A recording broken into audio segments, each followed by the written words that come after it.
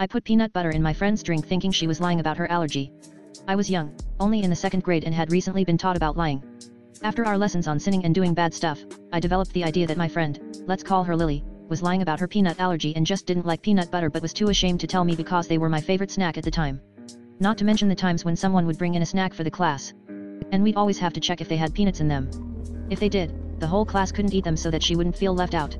I was tired of what I thought was a dumb, made-up lie and decided to take matters into my own hands by bringing a big jar of peanut butter and waiting for the perfect moment to strike. Once it's snack break, I waited until Lily went to the bathroom to take out my peanut butter jar to slip a spoonful into her cup, shaking it good so she wouldn't suspect a thing. Once she came back, she sat down and drank some of her peanut butter-infused water. As she did so, I watched with wide eyes, making sure to take in every detail, now convinced that she's been lying the whole time. Suddenly, Lily started coughing uncontrollably, choking and thrashing herself all over the floor. It also didn't help that she forgot her EpiPen at home that day, causing her to convulse and forcing my teacher to call an ambulance. It turned out she was severely allergic to peanut butter, and I never had the gall to tell her what I had done that day. We're still friends today, and she strongly believes that her father was trying to kill her that day since she got in a fight with him the day before regarding her dead mother.